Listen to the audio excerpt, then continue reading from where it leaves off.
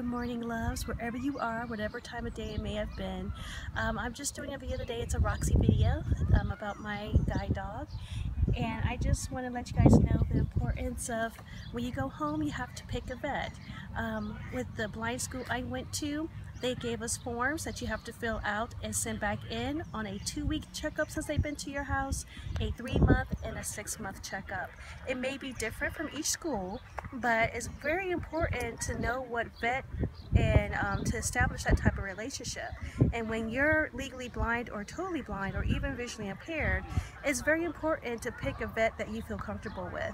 And the reason why is because the vet that you choose, they have to explain everything verbally they're doing to your animal. They can't just be in silence. So Roxy's vet is Dr. English. She's in the Badefield Clinic in PetSmart. And she's been there many times already, but I absolutely love her vet, and she could tell we're taking really good care of her. So when you get home, just if you have no idea what vet to choose, ask your friends that have pets. Ask the school to give you some referrals, because I know in my blind school they had a vet come visit us for a lecture, so your blind school can help you with certain names of vets in your area. But it is really important when you get home, the very first thing you do, not only to get all the nice things for your dog like a bed and a crate, but it's to find a vet to take care of your animal, and that way they have a really long working life with you. So like I say, guys, be you, stay true, and be naturally seen. Bye.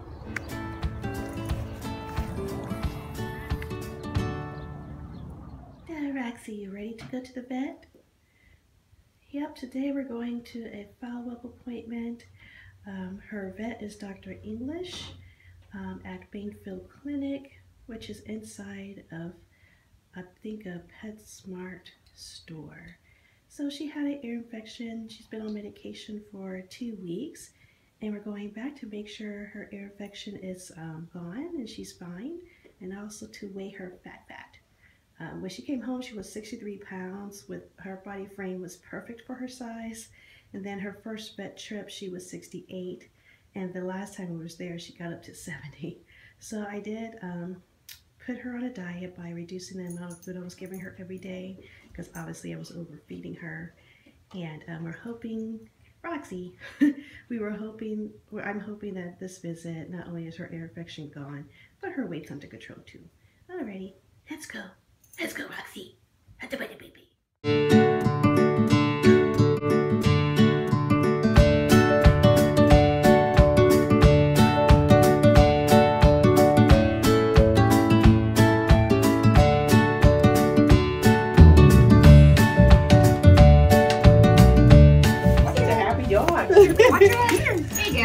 Very good. Is that a new collar? It is. Yes. It's so pretty. She got new bling.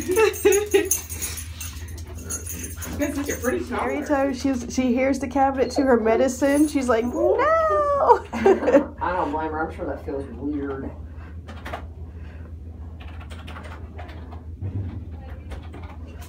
Ears doing better though? Yeah, she hasn't been like shaking or anything. Good. So I've been doing the wash every other day and the drops every evening. They're better than what they look. They still look a little bit red. Not too bad. Okay, look at you, you're sweaty. Oh.